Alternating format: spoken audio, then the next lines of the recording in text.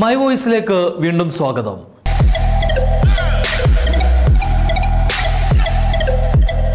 ആധുനിക സമൂഹം ഇതുവരെ നേരിട്ടതിൽ വെച്ച് ഏറ്റവും വലിയ പ്രതിസന്ധിയിലൂടെയാണ് ലോകം മുന്നോട്ടു പോകുന്നത്. ജന്മം നൽകിയ നാടുവിട്ട് അതിജീവനത്തിനായി അന്യദേശങ്ങളിലേക്ക് ചേക്കേറിയവരാണ് ഇക്കാലത്ത് ഏറ്റവും അധികം പ്രതിസന്ധി അനുഭവിക്കുന്നത്. കേരളത്തിലെ മാത്രം കണക്ക് പരിശോധിക്കുകയാണെങ്കിൽ 215-ലധികം മലയാളികൾക്കാണ് വിദേശ രാജ്യങ്ങളിൽ കോവിഡ് കാരണം ജീവൻ നഷ്ടമായത്. ഇതിൽ ഏറെയും സാധാരണക്കാരായ ഗൾഫ് പ്രവാസികളായിരുന്നു. ജീവിതം കൂട്ടിമുട്ടിക്കാൻ പെടാപ്പാട് പെട്ടവരാണ് പൊടുന്നനെയുണ്ടായ മഹാമാരി കാരണം അകാലത്തിൽ പൊലിഞ്ഞത്. ഗൾഫിന്റെ പകിട്ടൊഴിച്ചു നിർത്തിയാൽ കാലിക്കീശകളാണ് ഇവരിൽ പലരുടെയും ജീവിത സമ്പാദ്യം. ഇതോടെയാണ് മരിച്ച പാവപ്പെട്ടവരുടെ കുടുംബത്തെ സർക്കാർ സംരക്ഷിക്കണമെന്ന ആവശ്യം ഉയരുന്നത്. ഇത്തവണ മൈ വോയിസ് ചർച്ച ചെയ്യുന്നതും ഈ വിഷയമാണ്. ഒരിക്കൽ കൂടി സ്വാഗതം മൈ വോയിസിലേക്ക്.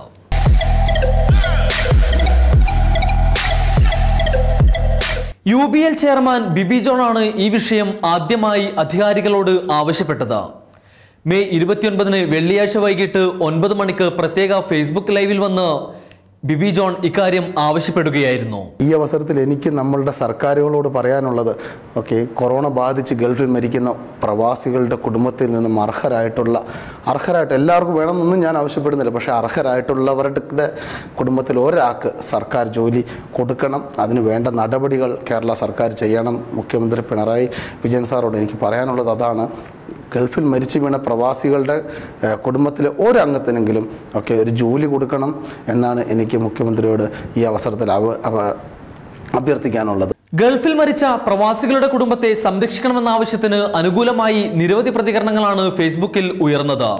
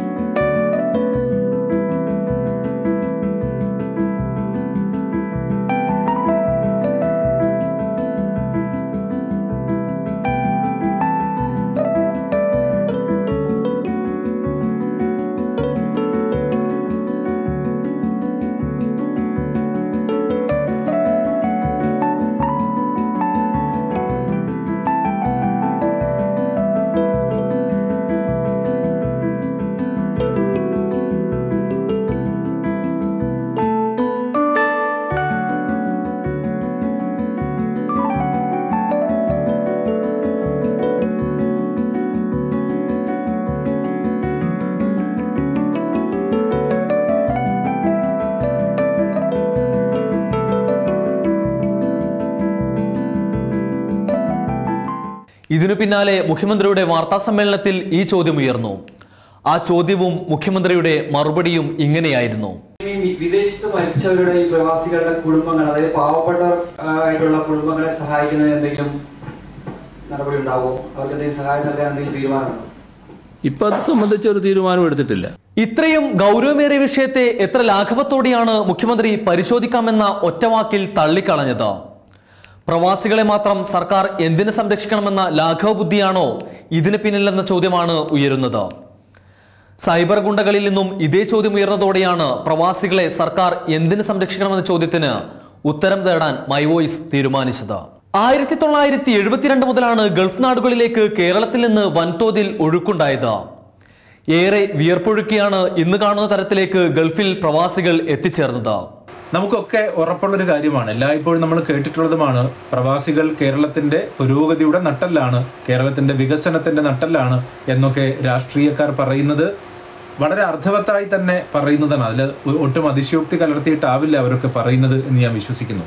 കാരണം അതാണ് വാസ്തവം, അതാണ് യാഥാർത്ഥ്യം. 1970-കൾക്ക് ശേഷമുള്ള കേരളത്തിന്റെ പുരോഗതി പരിശോധിച്ചാൽ, കഴിഞ്ഞ 30-40 വർഷത്തെ കേരളത്തിന്റെ പുരോഗതിയുടെ ആ ഗ്രാഫ് പരിശോധിച്ചാൽ പ്രവാസിയുടെ റെമിറ്റൻസ് തന്നെയാണ് ആ പുരോഗതിക്ക് അടിസ്ഥാനമായത് എന്ന് നമുക്ക് കാണാൻ സാധിക്കും. അതിനർത്ഥം അതിനു മുമ്പ് വരെയും കാർഷിക വൃദ്ധിയിൽ നിന്നോ അല്ലെങ്കിൽ സർക്കാർ ജീവനക്കാരിൽ നിന്നോ സർക്കാർ വരുമാനത്തിൽ നിന്നോ ഉള്ള വരുമാനമാണ് കേരളത്തിൻ്റെ സമ്പദ് വ്യവസ്ഥയെ നിയന്ത്രിച്ചിരുന്നത് എങ്കിൽ വളരെ പെട്ടെന്ന് ഗൾഫ് കുടിയേറ്റത്തിന് ശേഷം ഒരു റെമിറ്റൻസ് സമ്പദ് വ്യവസ്ഥയിലേക്ക് കേരളം മാറുകയുണ്ടായി. ഇത് വളരെ പെട്ടെന്ന് ആരോഗ്യ, വിദ്യാഭ്യാസ, സാമൂഹിക മേഖലകളിൽ ഒരു ചലനമുണ്ടാക്കി. ആരോഗ്യരംഗത്തും വിദ്യാഭ്യാസ രംഗത്തും കൂടുതൽ സ്ഥാപനങ്ങൾ വന്നു. മികച്ച വിദ്യാഭ്യാസവും മികച്ച ആരോഗ്യ കേന്ദ്രങ്ങളും ഉണ്ടാവുകയുണ്ടായി. മികച്ച ചികിത്സാ സമ്പ്രദായങ്ങളിലേക്ക് കേരളം മാറുകയുണ്ടായി. എന്നാൽ അരപ്പട്ടിണിയും മുഴുപട്ടിണിയുമായി കഴിഞ്ഞിരുന്ന കേരളത്തിന്റെ സാംസ്കാരിക സാമൂഹിക മേഖലകളിൽ പുതിയൊരു വിപ്ലവത്തിന്റെ തുടക്കമായിരുന്നു ഇത്. മലയാളികൾ വൻതോതിൽ ഗൾഫ് മേഖലയിലേക്ക് പ്രയാണം തുടങ്ങിയത് 1970 മുതലാണ്.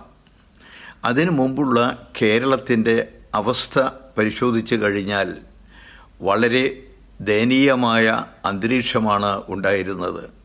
പട്ടിണിപ്പാവങ്ങളും അതുപോലെ തന്നെ ചെറ്റ കൊണ്ട് നിർമ്മിച്ച വീടുകളും മറ്റ് യാത്രാ സൗകര്യങ്ങളും ഒന്നും ഇല്ലാത്ത അവസ്ഥയും വളരെ പൊട്ടിത്തകർന്ന റോഡുകളും എല്ലാമായിരുന്നു നമുക്കുണ്ടായിരുന്നത്.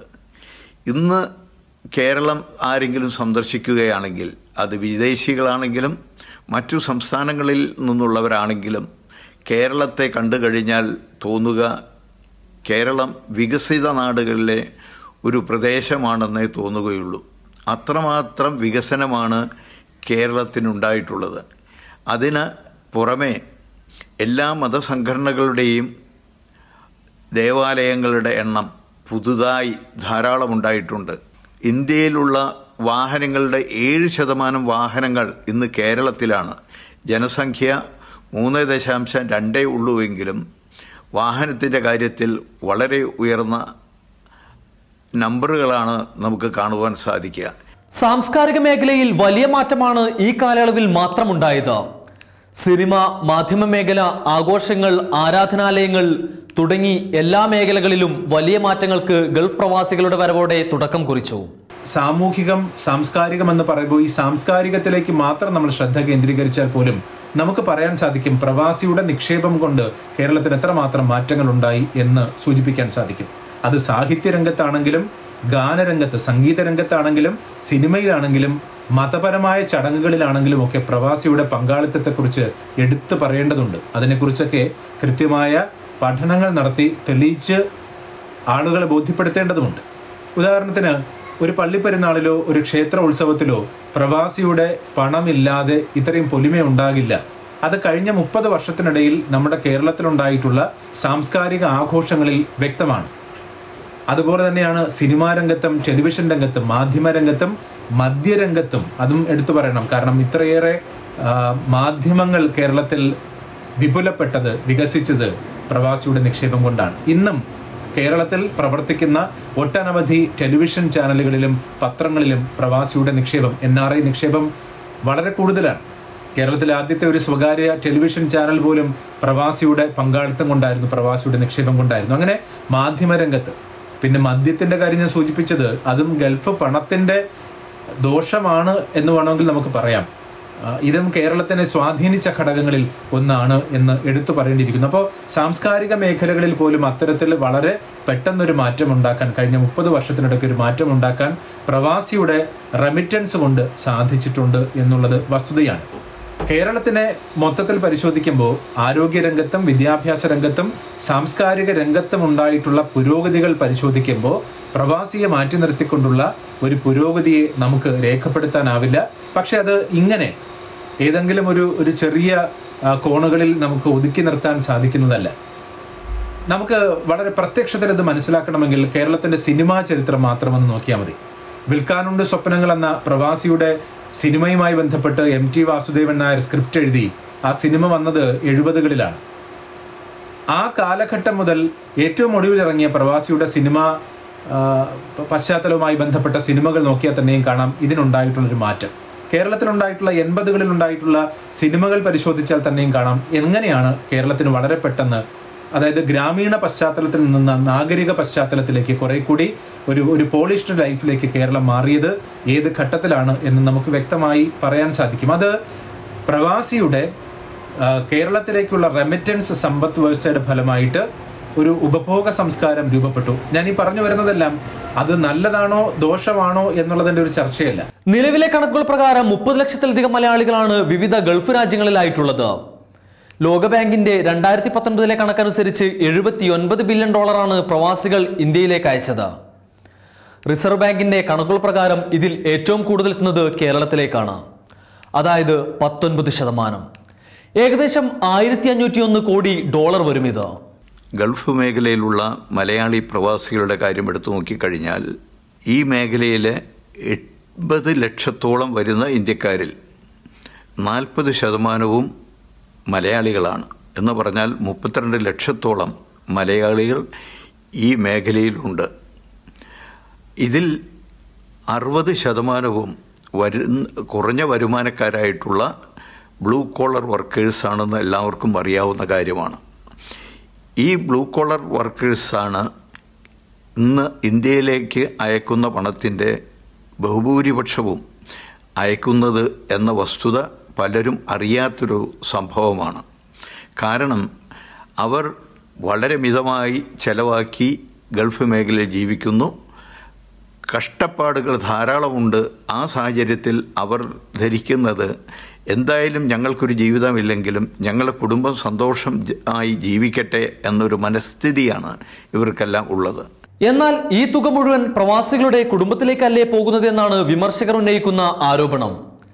ഇതിൽ നിന്ന് കേരളത്തിന്റെ വികസനത്തിന് എന്ത് ലഭിച്ചു എന്നുള്ള ചോദ്യവും ഉയരുന്നു. ഇവിടെയാണ് ഇന്ത്യയിലെ മറ്റ് സംസ്ഥാനങ്ങളിലെ നിലവിലെ സാഹചര്യം പരിശോധിക്കേണ്ടത്. ഇന്ന് കേരളത്തിലേക്ക് പ്രവാസികൾ വരുമ്പോൾ, പ്രവാസികളെ കാണുമ്പോൾ ഇന്ന് മലയാളികൾക്ക് കോവിഡ് പശ്ചാത്തലത്തിൽ പുച്ഛനോവുണ്ട്.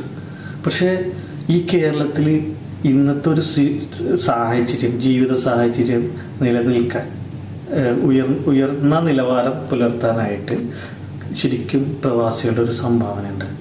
സംഭാവന എങ്ങനെയെന്ന് വെച്ച് കഴിഞ്ഞാൽ ഭൂരിഭാഗം പ്രവാസികളുടെ സംഭാവനയാണ്.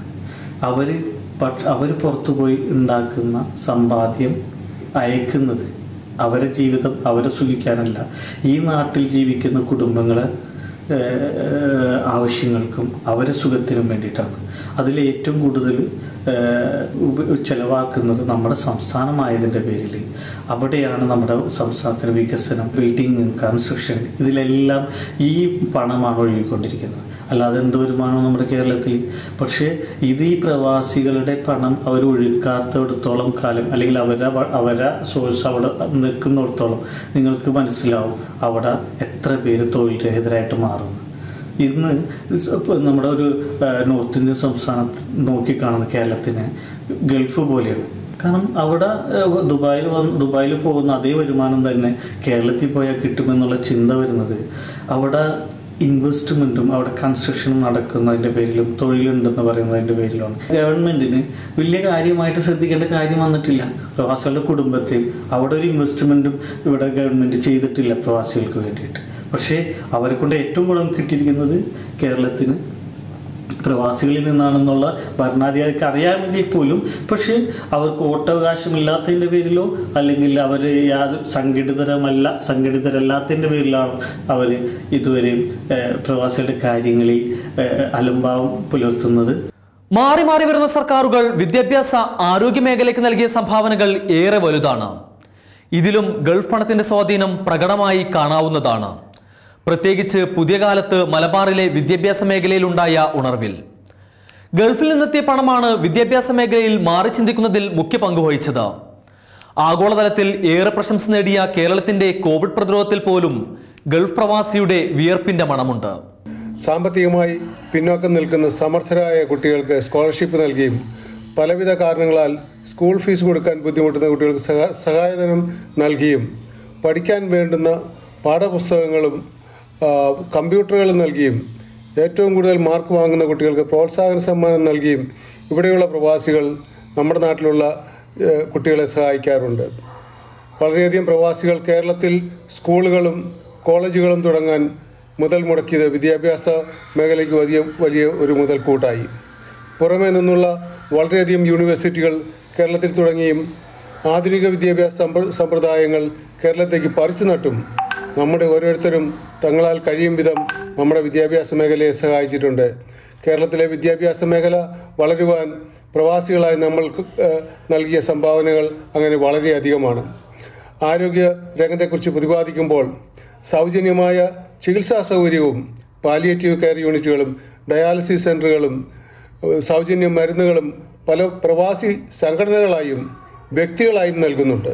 അതുകൂടാതെ കേരളത്തിലെ അനാഥാലയങ്ങളുടെയും വൃദ്ധസദനങ്ങളുടെയും നടത്തിപ്പിന് വേണ്ടുന്ന സഹായം പ്രവാസികൾ ചെയ്യാറുണ്ട്. പ്രമുഖരായ പ്രവാസികൾ കേരളത്തിലെ പല സ്ഥലത്തും സൂപ്പർ സ്പെഷ്യാലിറ്റി ആശുപത്രികൾ ആരംഭിച്ചും കേരളത്തിലെ ആരോഗ്യരംഗത്ത് മികവുറ്റ സംഭാവനകൾ നൽകിക്കൊണ്ടിരിക്കുന്നു. UAE ഗവൺമെൻറ് ഈ നമ്മളെ സഹായിക്കാൻ വേണ്ടി ചെയ്യുന്ന എല്ലാ പ്രവർത്തനങ്ങളും നമ്മുടെ ഇവിടുത്തെ ഭരണാധികാരികളോടുള്ള നന്ദി അറിയിക്കുകയും ചെയ്യുന്നു. പ്രളയത്തിന്റെ കാലത്ത് കൈമൈ മറന്ന് ഈ നാട് നൽകിയ സംഭാവനകൾ ആർക്കെങ്കിലും മറക്കാനാകുമോ? പ്രവാസികളുടെ സഹായം തേടി വിദേശ രാജ്യങ്ങളിലെത്താത്ത പാസ്പോർട്ടുള്ള ഏതെങ്കിലും മന്ത്രിമാർ കേരളത്തിലുണ്ടായിരുന്നോ? നമുക്കെല്ലാവർക്കും അറിയാം, കേരളത്തിൽ ആദ്യമായി പ്രളയം വന്നപ്പോൾ എല്ലാവരും പേടിച്ച് വിറങ്ങലിച്ചിരുന്നപ്പോൾ ഒരുപാട് പ്രവാസികളുടെ സംഭാവനയായിട്ട് കേരളത്തിലേക്ക് ഒഴുകിയെത്തിയത് കോടികളാണ്. വീടുകളായിട്ടും വിദ്യാഭ്യാസ സ്ഥാപനങ്ങളായിട്ടും വസ്ത്രങ്ങളായിട്ടും മരുന്നുമായിട്ടും മറ്റ് ഫുഡ് കിറ്റുകളുമായിട്ടും പ്രവാസികളെ നാട്ടിലുള്ളവരെ തേടിയെത്തിയത് പ്രവാസികളുടെ സഹായങ്ങളാണ്. നമുക്കെല്ലാവർക്കും അറിയാം, ബഹുമാനപ്പെട്ട മുഖ്യമന്ത്രി പ്രളയത്തിന് സഹായമായി UAE-യിലെത്തിയപ്പോഴും അവരെ സഹായിച്ചത്, അവരുമായി ഒരുപാട് ഓഫറുകളും വീടുകളും ഒക്കെ സഹായിച്ചത് പ്രവാസി സുഹൃത്തുക്കളാണ് എന്നുള്ളത് നമുക്കെല്ലാവർക്കും അറിയാവുന്നതാണ്. ഈ കോവിഡ് കാലത്ത് UAE-യിലും മറ്റല്ല GCC നാടുകളിലും ഒട്ടനവധി പ്രശ്നങ്ങൾ നേരിട്ടപ്പോഴും പ്രവാസികൾ നാടിനെ മറക്കാണ്ട് നാട്ടിലുള്ളവർക്ക് ഒരു കൈത്താങ്ങായിട്ട് നിലനിന്നിട്ടുണ്ട്. ജീവകാരുണ്യ പ്രവർത്തന മേഖലയിൽ വേറിട്ട പ്രവർത്തനങ്ങൾ കാഴ്ചവെച്ചുകൊണ്ട് നാട്ടിലെ ഇതര സംഘടനകളെ, രാഷ്ട്രീയക്കാരെ, മതപരമായുള്ള ചടങ്ങുകൾക്ക് എന്ന് പറഞ്ഞാൽ ചെറിയ ഉത്സവങ്ങൾ തുടങ്ങി ഫുട്ബോൾ കളി തുടങ്ങിയിട്ട് എന്ത് പരിപാടി ഉണ്ടായാലും പ്രവാസികളുടെ ഒരു കയ്യൊപ്പ് പ്രവാസികൾ നൽകിയിട്ടുണ്ട്. ഈ GCC-യിൽ ഒരുപാട് പ്രവാസികൾ മരണപ്പെട്ടിട്ടുണ്ട്. നമുക്ക് ആർക്കും അവരെ വീടുകളിൽ പോയിട്ട് സമാധാനിപ്പിക്കുവാൻ സാധിച്ചിട്ടില്ല.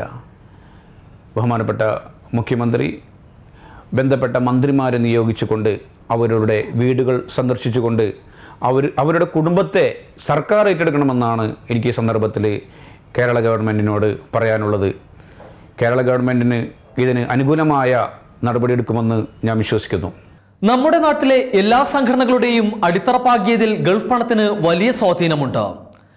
നാട്ടിൽ നടന്ന വികസന പ്രവർത്തനങ്ങളിലും പ്രവാസികൾ വലിയ സ്വാധീനം ചെലുത്തിയിട്ടുണ്ട്. കേരളത്തിൽപ്പെട്ട ഒരുപാട് സംഘടനകൾ UAE-യിലായാലും പ്രവർത്തിക്കുന്നുണ്ട്. UAE-യിൽ മണ്ഡലം വൈസ് നോക്കിയാൽ ഏകദേശം 25-30 സംഘടനകളുണ്ട്. എല്ലാ മാസവും അസുഖബാധിതർക്ക് പ്രവാസികൾ ധനസഹായങ്ങൾ ചെയ്തു വരുന്ന ഒരുപാട് സംഘടനകൾ നമുക്ക് കാണാൻ സാധിക്കുന്നുണ്ട്. പെൻഷൻ പരമായിട്ടുള്ള കാര്യങ്ങൾ പ്രവാസികൾ ചെയ്യുന്നുണ്ട്. ഇനി സ്കൂൾ തുറക്കുമ്പോൾ ടാബില്ലാത്തവർക്ക് ടാബുമായും, ഓൺലൈൻ ക്ലാസ് തുടങ്ങിയതിൻ്റെ പേരിൽ ടാബില്ലാത്തവർക്ക് ടാബുമായും മൊബൈലുമായി ഒരുപാട് ആളുകളെ സഹായിക്കുവാനായിട്ട് പ്രവാസികൾ മുന്നിട്ടിറങ്ങിയിട്ടുണ്ട്. തിരിച്ചെത്തുന്ന പ്രവാസികൾക്ക് സംസ്ഥാന സർക്കാരും നോർക്കയും നിരവധി സഹായങ്ങൾ പ്രഖ്യാപിച്ചിട്ടുണ്ടെന്നത് വിസ്മരിക്കുന്നില്ല. എന്നാൽ ഇവിടെ മരിക്കുന്ന സാധാരണക്കാരുടെ ആശ്രിതർക്ക് എന്ത് നൽകി എന്നുള്ള ചോദ്യം തന്നെയാണ് ഉയരുന്നത്. ലോകത്തിന്റെ വിവിധ സ്ഥലങ്ങളിലായി അനേകം ഇന്ത്യക്കാർ മരിച്ചിട്ടുമുണ്ട്. ഗൾഫിൽ മാത്രം 200-നടുത്ത ആളുകൾ മരണപ്പെട്ടിട്ടും നമ്മുടെ കേന്ദ്രമോ സംസ്ഥാനമോ വേണ്ട രീതിയിൽ അവർക്ക് നഷ്ടപരിഹാരം കൊടുക്കാൻ തയ്യാറായിട്ടില്ല. പ്രധാനമന്ത്രിയുടെ ദുരിതാശ്വാസ നിധിയിൽ നിന്നോ മുഖ്യമന്ത്രിയുടെ ദുരിതാശ്വാസ നിധിയിൽ നിന്നോ അങ്ങനെ ഒന്നും ചിന്തിച്ചിട്ട് പോലുമില്ല. PM കെയർസ് എന്നുള്ള രീതിയിൽ ഒരു ഫണ്ട് തന്നെ ഇതിനകം സ്വരൂപിച്ചു കഴിഞ്ഞു. അതിൽ നിന്ന് എത്ര ലഭിച്ചു എന്നോ വിവരാവകാശ നിയമപ്രകാരം പോലും അതിൻ്റെ കണക്കുകൾ ലഭ്യമല്ലാത്ത രീതിയിൽ ശതകോടീശന്മാരായ UAE-യിലുള്ള വ്യവസായികളടക്കം അതിൽ സംഭാവന ചെയ്തിട്ടുണ്ട്. ഈ PM കെയറിൽ നിന്നോ അതല്ലെങ്കിൽ പ്രൈം മിനിസ്റ്റേഴ്സ് ഡിസാസ്റ്റർ ഫണ്ടിൽ നിന്നോ ഒന്നും തന്നെ ഈ മരണമടഞ്ഞ പാവപ്പെട്ട പ്രവാസികളായ കോവിഡ് ബാധിച്ചവരുടെ കുടുംബത്തിന് യാതൊന്നും ലഭിച്ചിട്ടില്ല. അവർക്ക് പോകാനുള്ള ടിക്കറ്റ് പോലും സൗജന്യമായി ലഭിക്കുന്നുമില്ല. കേരള ഹൈക്കോടതിയുടെ വിധി ഉണ്ടായിട്ട് പോലും പലർക്കും സൗജന്യ യാത്ര നടത്താൻ പറ്റുന്നില്ല എന്നതിലുപരി ഈ മരണമടഞ്ഞ കുടുംബങ്ങൾക്ക് വല്ലതും കൊടുക്കാനുള്ള ബാധ്യത സർക്കാരിനില്ലേ? ഇന്ത്യൻ പൗരന്മാരായിട്ടുള്ള ആളുകൾ ഈ ഒരു ദുരന്തകാലത്ത് മരണമടഞ്ഞു കഴിഞ്ഞാൽ ഈ ദുരിതാശ്വാസ നിധിയല്ലാതെ അല്ലെങ്കിൽ ഗവൺമെൻറ് കൊടുക്കുന്ന സഹായമല്ലാതെ എവിടെ നിന്നാണ് മറ്റ് വല്ലതും ലഭിക്കുന്നത്? സന്നദ്ധ സംഘടനകളും വ്യക്തികളും കൊടുക്കുന്നതിനും ഒരു പരിധിയുണ്ട്. പെട്ടെന്ന് ഒരു ദിവസം കുടുംബത്തിന്റെ നാഥനില്ലാതാകുമ്പോൾ, ഉറ്റവർ ഇല്ലാതാകുമ്പോൾ അതിന് താങ്ങായി തണലായി നിൽക്കാനാണ് ഇത്തരത്തിലുള്ള ഫണ്ടുകളൊക്കെ തന്നെ. അത് പ്രവാസ ഭൂമിയിൽ മരിച്ചു വീണവർക്ക് ഒരു മരണത്തിന് ശേഷം മരിച്ച് മണ്ണടിയാൻ പോലും സ്വന്തം നാട്ടിലെത്താൻ പറ്റാത്തവരുടെ കുടുംബത്തിന് ഒരു ആശ്വാസമായി നൽകണം എന്നാണ് അഭ്യർത്ഥിക്കാനുള്ളത്. ഇതൊരു അപേക്ഷയാണ്. ഈ അപേക്ഷ ഇന്ത്യൻ പൗരന്മാരോട് കാണിക്കുന്ന ഏറ്റവും മിനിമം നീതിയാണ് എന്നുള്ള കാര്യം നിങ്ങൾ ഓർത്താൽ നന്ന്. എന്ത് തന്നെയായാലും ഒന്നുറപ്പാണ്, നിശ്ചയദാർഢ്യമുള്ള ഭരണാധികാരികളും കരളുറപ്പോടെ ജോലി ചെയ്യുന്ന പ്രവാസികളുമുള്ള ഈ നാട് കോവിഡിനെ അതിജീവിക്കുക തന്നെ ചെയ്യും. അന്നും മലയാളികളായ പ്രവാസികൾ ഇവിടെ ഉണ്ടാകും, നാടിൻ്റെ ഓരോ സ്പന്ദനത്തിനും കാതോർത്ത്. മൈ വോയിസ് പൂർണ്ണമാവുകയാണ്. അടുത്തയാഴ്ച വീണ്ടും കാണാം.